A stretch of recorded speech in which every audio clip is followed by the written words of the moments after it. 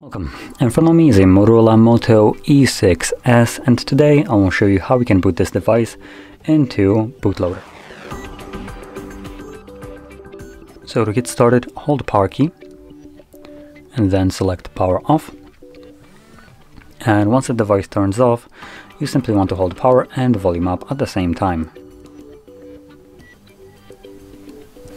Once you see this mode, you can let go, and that's our boot mode.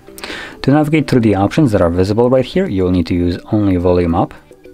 As you can see, it just jumps back up once it reaches the bottom, and volume down will be used to confirm whatever is selected with this arrow.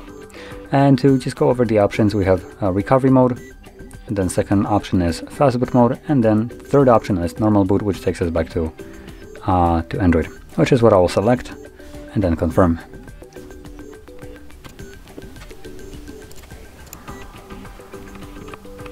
Hello, Moto. And as you can see, we are now back in Android. So if you found this very helpful, don't forget to hit like, subscribe, and thanks for watching.